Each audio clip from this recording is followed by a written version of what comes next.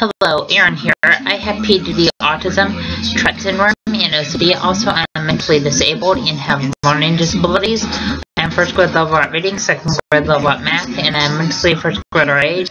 Also, because of the medication that I take for my mental disabilities, I have a rapid heartbeat, but I take medications for my rapid heartbeat.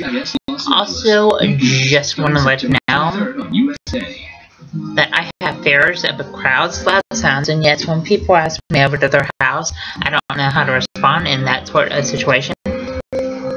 Also, it's hard for me to interact with others. Also, autism is kind of like a brain delay that affects social interaction, and autism makes it hard to process what other people are saying.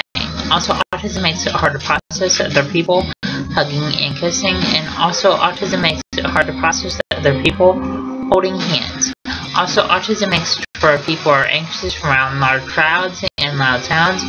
Also, autism makes it where people are anxious wearing backpacks. Also, autism makes it where people are anxious at school all day, and also autism makes it where people are anxious on the school bus.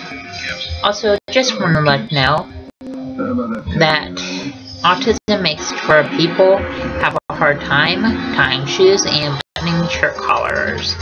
Also, just want to let you know that the signs of autism are lack of social skills, lack of eye contact, lack of speech, and lack of communication. Please describe people.